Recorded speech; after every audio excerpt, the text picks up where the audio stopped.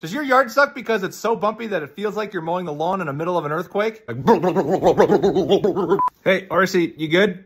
All right, we're back. Well, Horsey and I are gonna go over how to fix all of those bumpy areas in your lawn, and boy, this is a popular one. All right, let's get started. First, we need dirt. You can use compost, you can mix sand, and a mixture of all of the above. I'm using dirt, screened, get all those big rocks out. From there, we wanna mow our lawn low. We need to get all of that area out. Then we need to dethatch and get all of the debris off of that soil layer. Dethatcher is just a bunch of metal tines grabbing all of that debris out. Back up all the thatch and get that debris out of there so the dirt that you just got can reach down to that soil layer. Lay it on about 2 inches thick, max about a ½ inch will do. Find the low areas with this nice lawn leveling rake, and the high areas will just kind of get settled in and you'll be met with grass. This is day 1, this is day 2, and this is day 3. And after a week or so, she's good as new. And that's how you get a level lawn in about a weekend. This is Horsey. I'm Hope. Follow us for more lawn tips this summer, and we'll see you next time.